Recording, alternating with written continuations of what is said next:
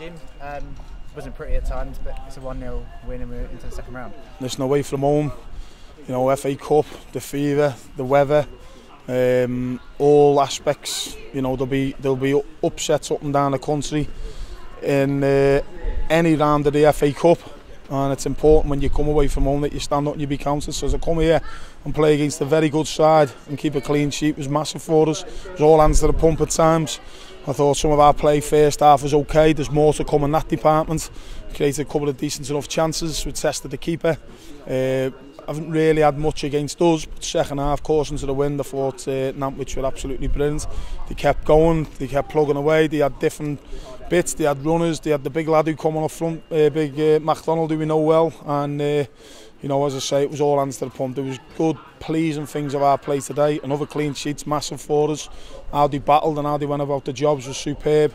We can do better with the ball. We probably give it away too much, or we did give it away too much, certainly in the second half when it needed someone to put the foot on it. But as I say, away from home, FA Cup, there'll be upsets. Thankfully it's not us, but massive respect and credit goes to Nantwich.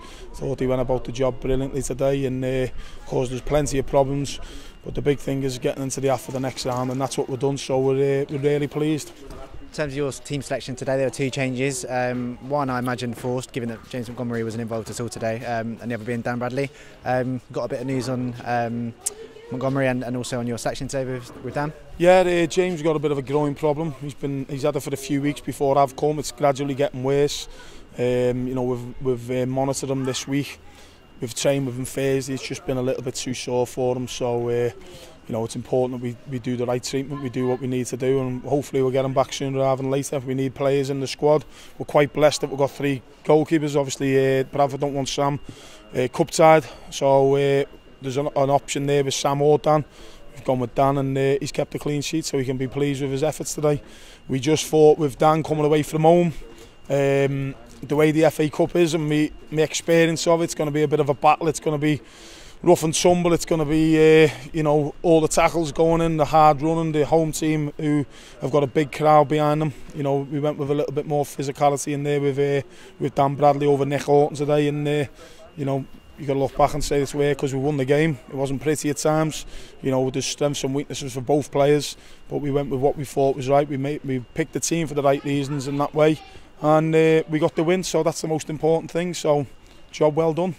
In terms of a job well done, in terms of the finish for Ryan Crosdale, you were just saying you turned around because you hadn't seen it. Do you want to, for those that haven't seen it yet, kind of explain how that goal came about? Well, again, we've worked on defensive set plays.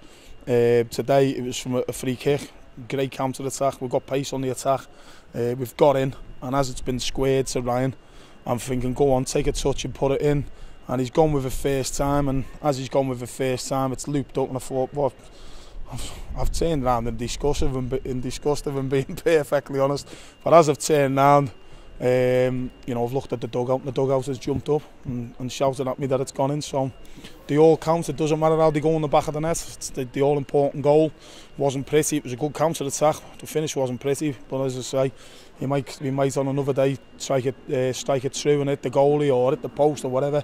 So the way it's gone in's a little bit different, but it doesn't matter. It's in the back of the onion bag, and we're into the next round. In terms of turning your attentions back to the league, it's a trip to Solihull Moors next, a place where you've been on a couple of occasions, and to put it bluntly, it's a ground you've got to go to and defend well. Is it a trip you're looking forward to? I look forward to every game. All the problem solving that you got to go through at different grounds. New to me, I've never been there. Obviously, I know that they've had a successful season last year, you know, and for whatever reason this year they haven't really gone to the heights that maybe they wanted to, but they're still an effective side. They're a good side from what I've seen and heard, and it is one of those places you got to stand up and be counted. So the good thing from our point of view, the defensive record hasn't been great this season. We've just kept 2 clean sheets back to back. So that's something to build on. We know there's more to come from our offensive play. We've just concentrated more so on defensive stuff, and we'll start throwing down a little bit more with regards to attack and play. There was some good evidence of it today, you know, more so in the first half. But yeah, whatever game comes around, we look forward to it. What we have done, we've given ourselves a shot in the arm. We're 5 unbeaten. We've won in the cup today. We've kept 2 clean sheets. There's plenty to build on. It just gives the club a real good positive vibe now. Have a good week in training, and then when that comes around next Saturday, we give it our absolute all and try and win the game. That's what we want to do. We want to keep our little run going, which again builds momentum, builds confidence. Lads are in a good place at the minute. They're training well, they're working hard. They've got a good togetherness amongst themselves, and long may that continue.